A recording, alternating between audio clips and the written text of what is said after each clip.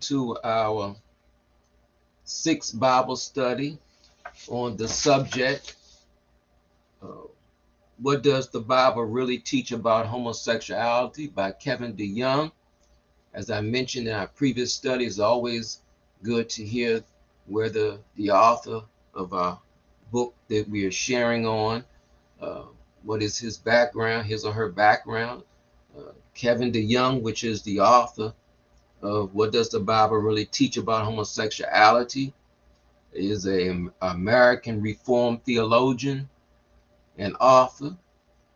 He currently serves as the senior pastor of Christ Covenant Church in Matthews, North Carolina. He has a Bachelor of Arts from Hope College, a Master's of Divinity from Gordon Cornell Theological Seminary, and he has a PhD from the University of Leicester. Our Bible studies are every Thursday at 7 p.m. If you have not been a part of our previous studies, please go to our YouTube channel, Rev Anthony E. Owens Ministries LLC, and our videos are there on our channel and any of our other content.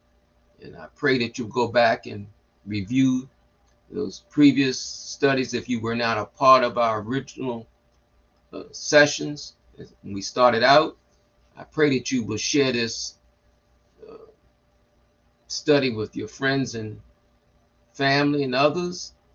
Uh, you can go to our website and register RSVP, so I'll know how many will be in the sessions. And please purchase the book and follow along as we study God's word together. And so let us go to the Lord in prayer as we normally do. Heavenly Father, we thank you for opportunity once again to share your word and to just be open to that which you will share with us on this day.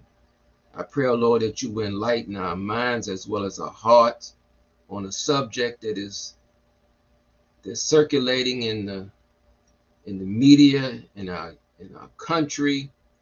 And so, Lord, we want to understand the subject even better than we did before. It's in Jesus' name we pray. Amen. Okay, chapter 6 is entitled The Bible Hardly Ever Mentions Homosexuality. The Bible hardly ever mentions homosexuality. Wow, that's mind-boggling just to say that. It says the Bible hardly ever mentions homosexuality. The first step in delegitimizing what the Bible says about homosexuality, suggesting the Bible hardly says anything about the subject. It hardly mentions anything about the subject. Out of the 1,189 chapters in the Bible and more than 3,000 verses, find only a dozen or so pages that deal explicitly with homosexuality. That is mind-boggling. 6 or 7 passages have for centuries prevented those engaged in homosexual activity from finding acceptance in our churches. Being torn apart because of a small handful of disputed texts concerning a minor issue about which Jesus never ever said anything. The Bible says so little about homosexuality. Why do Christians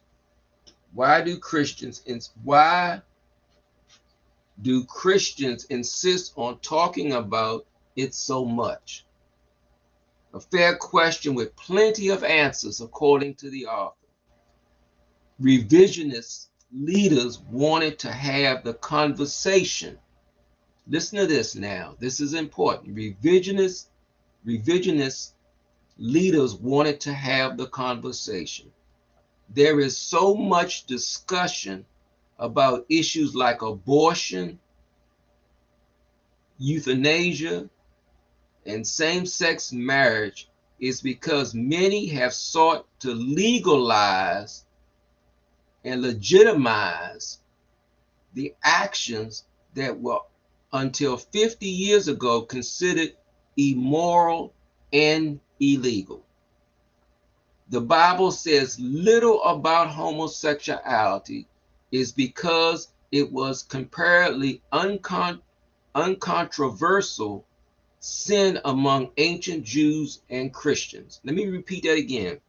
The Bible says little about homosexuality is because it was comparatively uncontroversial sin among ancient Jews and Christians.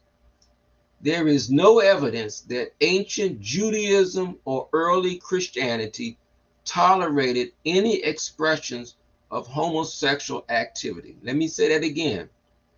There is no evidence that ancient Judaism or early Christianity tolerated any expressions of homosexual activity. The Bible says a lot about adultery, religious hypocrisy, economic injustice, and pagan worship, because these were common sins for God's people in both testaments, both the Old and the New Testament. The prophets did not rail against homosexual practice because, as a particular obvious and egregious sin, it was less frequently committed in the covenant community. Wow, this is enlightening. The Bible is not silent on the issue of homosexual behavior. Explicitly condemned in the Mosaic law in Leviticus, Leviticus, used as a vivid example of human rebellion in Paul's most important letter in Romans, the first chapter, listed among a host of other serious vices in two different epistles. In 1 Corinthians, you see it here where it says, "Oh, do you not know that the unrighteous will not inherit the kingdom of God? Do not be deceived, neither the sexually immoral, nor adulterers, nor idolaters, nor adulterers, nor men who practice homosexuality, nor thieves, nor the greedy, nor the drunkards, nor the robbers, nor swindlers will inherit the kingdom of God." And then in 1 Timothy 1 and 11, 1 Timothy 1 verses 8 through 11, where it says, "Now we know that the law is good." 8, yeah, okay, yeah. Now we know, let me see, through 11, let me see here. Now we know that the law is good if one uses it lawfully, understanding that the law is that the law is not laid down for the just, but for the lawless and disobedient, for the ungodly, and sinners, for the ungodly who profane for those who strike their fathers and their mothers, murderers, the sexual immoral, men who practice homosexuality, enslavers, liars, perjurers, and whatever else is contrary to sound doctrine, in accordance with the gospel of the glory of the blessed God, which I have been entrusted. And so, what we have here is listed among a host of other serious vices in two different epistles. We just read from 1 Corinthians, now we in 1 Timothy, the reasons God destroyed the most infamous cities in the Bible, which was Sodom and Gomorrah. The Bible speaks in a single verse as an aside with no agreed upon historical interpretation about people being baptized on behalf of the dead, which we find in First Corinthians 15, chapter 9, we are right to think this is not a matter that should detain us long, and one we should not be too dogmatic about. There is nothing ambiguous about the biblical witness concerning homosexual behavior. Many revisionist scholars acknowledge the Bible is uniformly negative towards same-sex activity. Okay, it says that Dutch scholar Pim Bronk, B-R-O-N-K, Pim Bronk, that many Christians are eager to see homosexuality supported by the Bible, stating plainly, in this, he quotes, in this case, that support is lacking. End of quote. He doesn't think moral positions must be dependent on the Bible, which is why he can support homosexual behavior. As a scholar, he recognizes that wherever homosexual intercourse is mentioned in the scripture, it is condemned, rejected.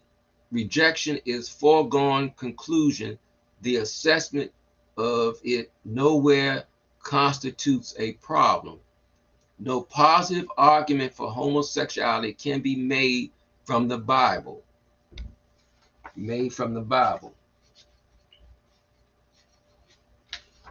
Only argument that texts don't mean what they seem to mean, and that specific text can be overwritten by other considerations. Sexual immorality is precisely the sort of sin that characterizes those who will not enter the kingdom of heaven. There are at least 8 vice lists in the New Testament.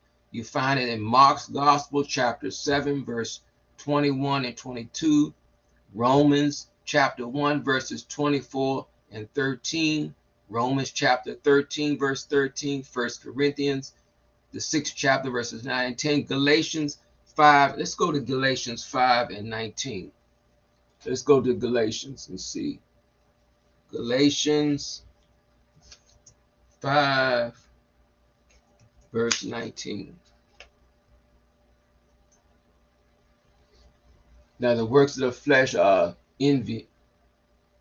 evident. The works of the flesh are evident: sexual immorality, impurity, sensuality, idolatry, sorcery, enmity, strife, jealousy, fits of anger, rivalry, dissensions, divisions, envy, drunkenness, orgies, and things like these. I warn you, as I warned you before, that those who do such things will not inherit the kingdom of God. The apostle declared that the sins of the flesh are obvious, meaning either, as some suggest, that they are public and cannot be hidden, or better sense, some are private sins, that they originate with the sinful nature and not with the new nature indwelt by the Holy Spirit. The listed sins are commonly seen to fall into 4 categories. First, 3 sexual sins are mentioned. Sexual immorality is often translated fornication. From this word comes the term pornography. Porneia refers to any and all forms of illicit sexual relationship. Okay, you got impurity, which is a broad term referring to moral uncleanness in thought, word, and deed. Debauchery connotes an open, shameless, brazen display of these evils. And so, you see, where Jesus never said anything about homosexuality is not accurate. Jesus reaffirmed the creation account of marriage as the one flesh, one. Jesus says, the author said Jesus never said anything about homosexuality is not accurate. Jesus reaffirmed the creation account of marriage as the one flesh union of man and a woman in Matthew's Gospel, chapter 19, verses 4 and 6, Mark's Gospel, chapter 10, verses 6 and 9, and he condemned the sin of porneia, which is a broad word encompassing every kind of sexual sin. Leading New Testament lexicon defines porneia, P-O-R-N-E-I-A, as unlawful sexual intercourse, prostitution, unchastity, fornication. The New Testament scholar James Edwards states that porneia, P-O-R-N-E-I-A, porneia, can be found in Greek literature with reference to a variety of illicit sexual practices, including adultery, fornication, prostitution, and homosexuality. Jesus did not give a special sermon on homosexuality because all of his listeners understood that same-sex behavior was prohibited in the Pentateuch and reckoned as one of the many expressions of sexual sin, porneia, off limits for Jews. So let me repeat that again. Jesus did not give a special sermon on homosexuality because all of his listeners understood that same-sex behavior was prohibited in the Pentateuch and reckoned as one of the many expressions of sexual sin, porneia, off limits for the Jews. Jesus affirmed the abiding authority of the Old Testament in Matthew's Gospel, chapter 5, verse 17. Let's go there. Matthew's Gospel, and see what Jesus said. In Matthew's Gospel, chapter 5, verses 17 through 18. Do you not think that I have come to abolish the law or the prophets? I have not come to abolish them, but to fulfill them. For truly I say unto you, until heaven and earth pass away, not an iota, not a dot will pass from the law until all is accomplished. Therefore, whoever relaxes one of the least of these commands and teaches others to do the same will be called least in the kingdom of heaven. But whoever does them and teaches them all will be called great in the kingdom of heaven. For I tell you, unless your righteousness exceeds that of the scribes and the Pharisees, you will never inherit the kingdom of God. And so we see Jesus affirmed the abiding authority of the Old Testament in Matthew's Gospel, chapter 5, verses 17 to 18. And he understood his disciples would fill out the true meaning of his person and works found in John's Gospel, chapter 14, verses 25 and 26, John's Gospel, chapter 16, verse 12, and Luke's Gospel, chapter 24, verses 48 and 49. A third way, telling conservative Christians that homosexuality is not a make or break issue, and we are wrong to make it so. Faithfulness to the Word of God compels us to view sexual immorality with the same seriousness. Living an ungodly life is contrary to the sound teaching that defines the Christian found in 1 Timothy 1, 8 and 11. We already read that verse. And then Titus 1 and 16. Let me go to Titus. Titus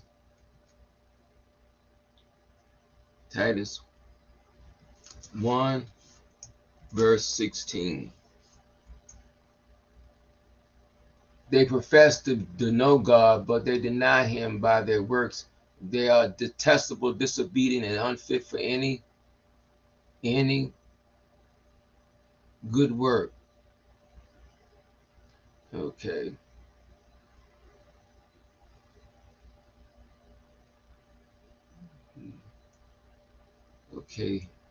Okay here. So it says here, living an excuse me. Living an ungodly life is contrary to the second teaching that defines the Christian in Titus 1 and 16.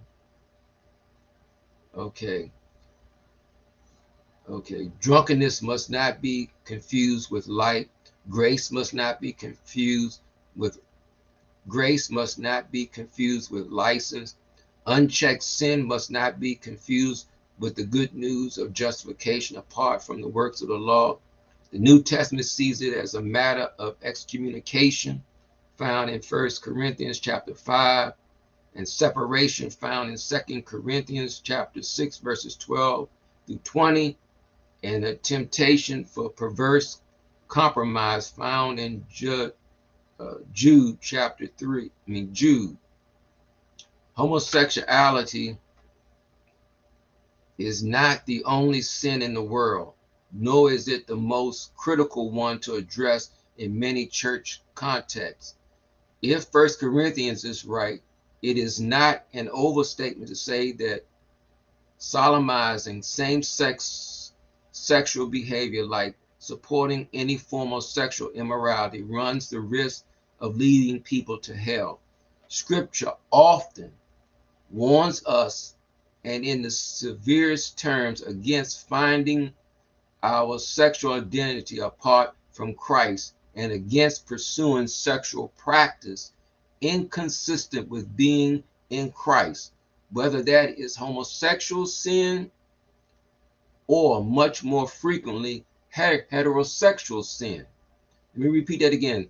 Scripture often warns us in the severest terms against finding our sexual identity apart from Christ, and against pursuing sexual practice inconsistent with being in Christ, whether that is homosexual sin or, much more frequently, heterosexual sin. Biblical teaching consistent and unambiguous homosexual activity is not God's will for his people. The Bible says more than enough about homosexual practice for us to say something to. So that concludes our study on this 6th chapter of What Does the Bible Really Teach About Homosexuality by Kevin DeYoung. I pray that you were enlightened. Please share this video with your family and friends. Please like, please share, please subscribe to our channel. Thank you for chatting live with us as this is streaming. May God bless you and keep you. Let us pray. God, we thank you for the opportunity to come before your people once again and to share in this study. I pray, oh Lord, that this study has been a blessing to everyone who has viewed it. It's in Jesus' name we pray. Amen.